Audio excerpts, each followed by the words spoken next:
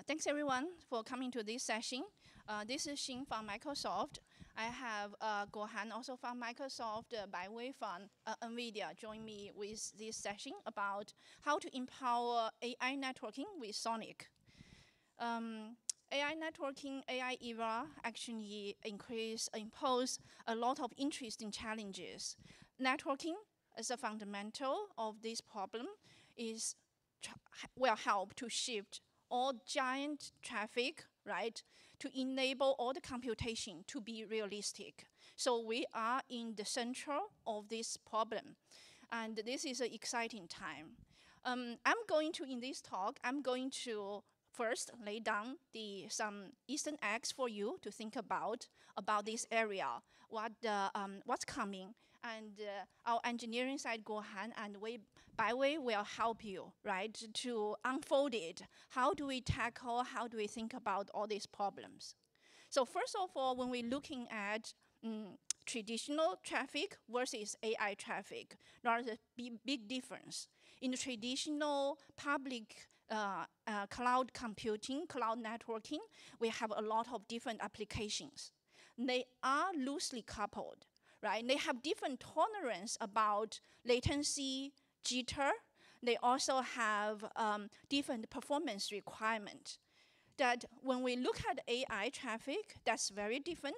They are very consolidated, simple application, very tightly coupled. They require, right, a very low latency, low jitter. Otherwise, one collective, if is slow, the whole job will slow down.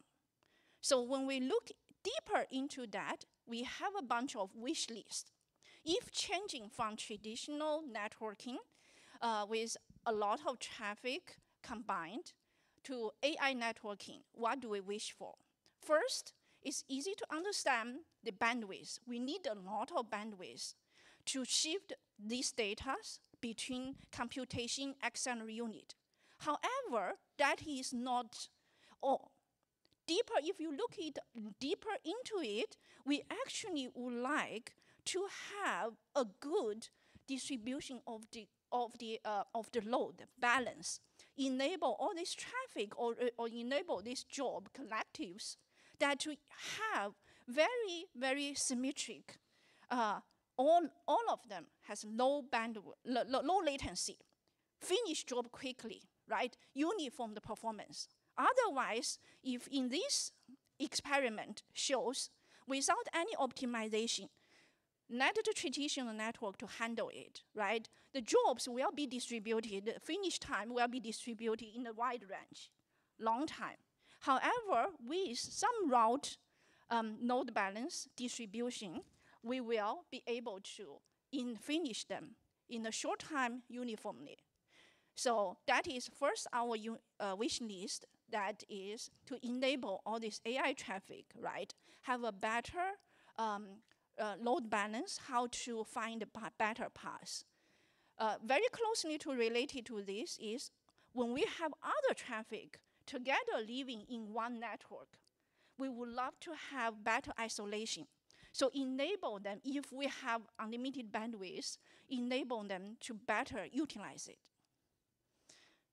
Okay, this is the first area. The second area is when we're looking at the job, right? When we finish it, all failures are avoidable. Failures will happen.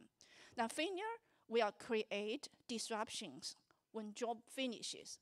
This is public data published by Meta, right? How about from their experiment, from their paper, that all sorts of failures, what's the impact on the end-to-end job finish date? So the takeaway from this page is we also wish to reduce, minimize the network node failure, link failure impact on the job performance. Third, when we look at the telemetry and the visibility, when the regular job, we are already reducing our monitoring, alerting frequency from tens of minutes to minutes using streaming telemetry to second, right? When we look into AI, that's not enough. The collectives are all in millisecond like scale, the granularity. When we would like to understand the behavior, the challenge, why it didn't finish on time, or how can we accelerate, even further accelerate it, when we look into collectives, is in the millisecond or microsecond, even microsecond, microsecond granularity to enable us, to enable our monitoring system to even understand better how do we capture the issues. Last but not least, a lot of talk in the keynote already talked that at the end, this networking or this acceleration is not one point. It is end-to-end. We have to end-to-end problem set. We have to start looking not only from the switch, link, from the leak, end-to-end, even cross-region. How do we look at this problem to solve them holistically? With that, I'm going to give to Guohan. Now I think you hear the wish list from our product manager. Now from the engineer. So we are going to try to solve the problems. So I think we're going to talk of few problems we're seeing, in our AI networks, and I think there will be more talks about other aspects of those problems. So, so one of the things that we found is topology related. So think about if we're building a two-layer cloud network, right? So the total capacity of the network is a switch bandwidth, switch capacity, a single switch capacity, power of 2, then divided by the number of links between those switches. So if you take some examples, if you are using a 51 terabit switch, then depending on the links between your tier 1 and tier 2, if it's 800 gig, then the total network capacity is only about 1,600 terabits. However, if you are using a Skinner link, which is a 100 gig link between a single T1 and the T0, then the total network capacity is around 13,000 terabytes. So there's almost 8 increase of the total network capacity if you're using Skinner links to build this wider network. So that's one of, obviously, if we want to build a large training GPU clusters, we want to build a wider network. So however, if we move to this Skinner link cloud network, so one of the challenges we have in our operating system is that you have much more ports to deal with than your traditional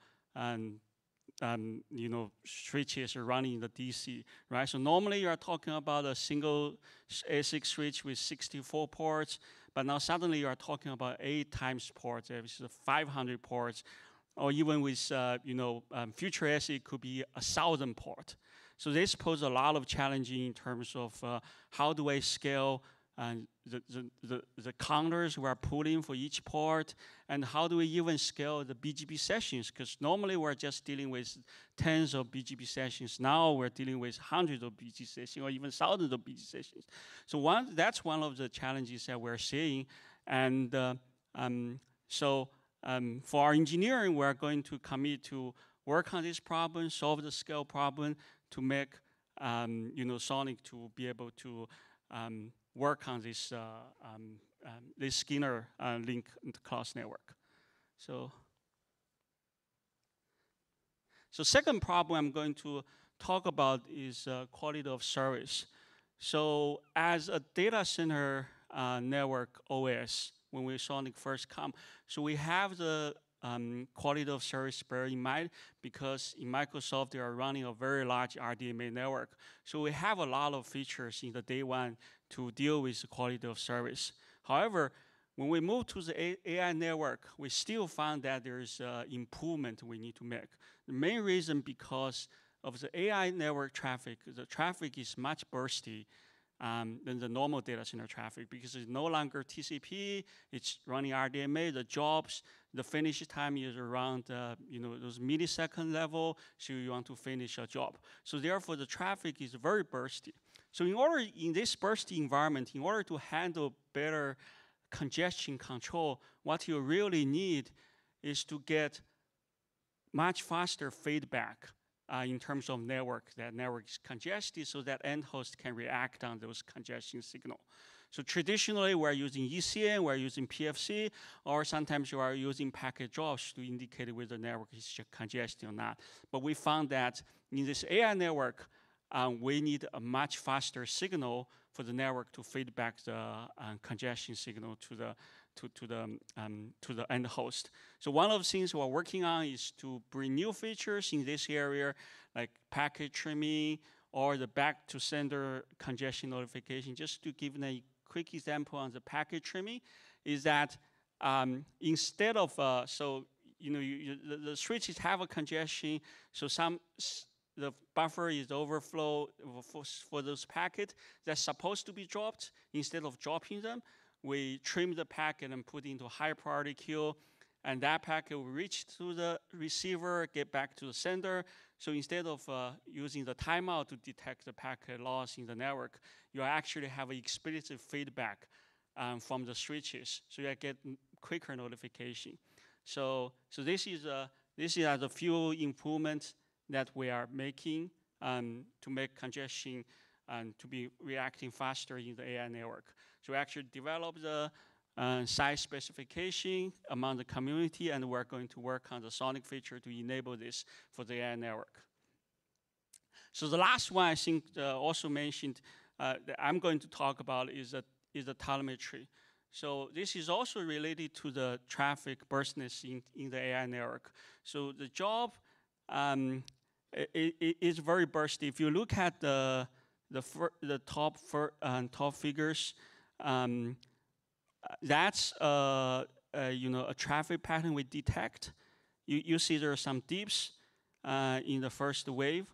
So first we need to understand there is a dip in those jobs, and the traditional counters and telemetries that give you those metrics on the order of seconds or tens of seconds or minutes. So that's not enough for you to detect this problem. So for this particular issue, we see, the dips is on order of a millisecond. So therefore, the first challenge to our engineering is to first identify those issues. In order to identify those issues, we need to get those counters in high granularity. So then, for this particular problem, we found those issues, and we discovered it's because of a NCCL configuration issue, and we fixed that.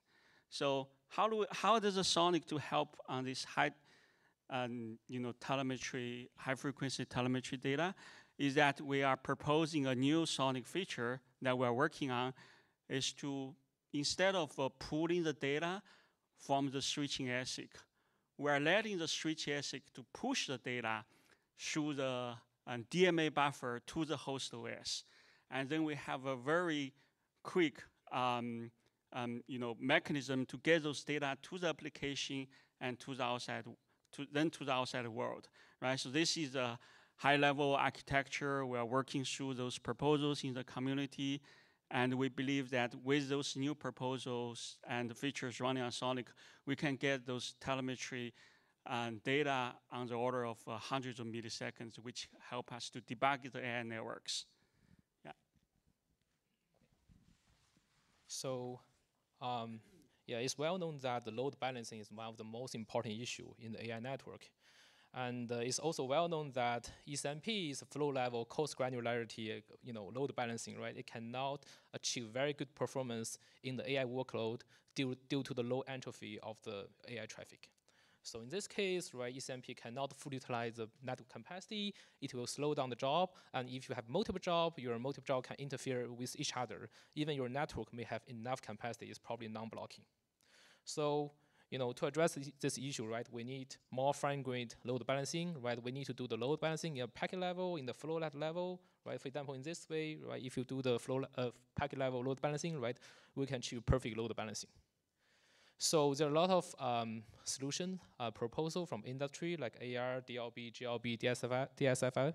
They all require different support from the switch.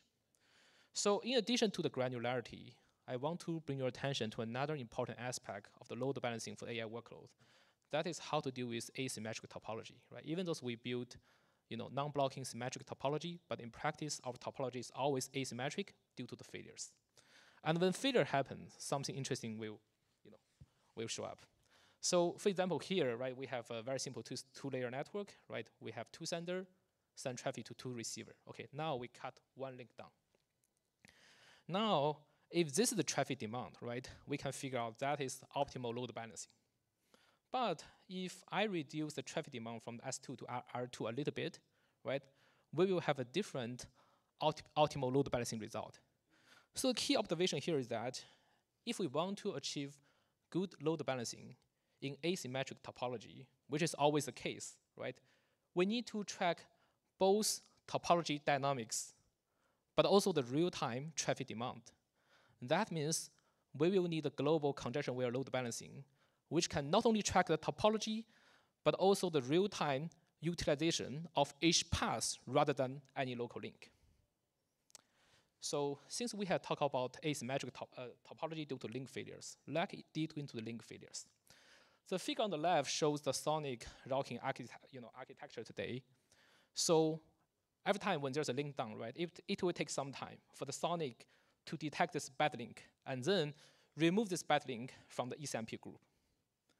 So this process will take some time, and this time depends on your CPU, your routing scale. During this black period of time, the link is actually down, but the switch does not do that. So the switch will still forward packets on this bad link. Then all the packet will be dropped. Your training job will be hard, right? And if unfortunately, this blackout period of time is very long, you probably have RDMA timeouts and your NICO report error, you have network disruption, right? So we need to accelerate this process. We need to achieve fast link failover. And one potential direction is to use, is to offload this failover to the hardware. So yeah, my last topic, that is unify end-to-end control, right?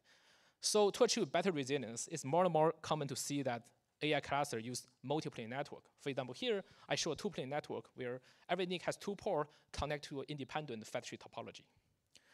So in this multi-plane network, the NIC and the DPU, they have many switch functionality. For example, the NIC need to figure out if I can reach to another NIC through a given plane. The NIC also need to do the load balancing because different plane may have different network capacity due to failures, right? I need to do a perfect load balancing at the edge of the network.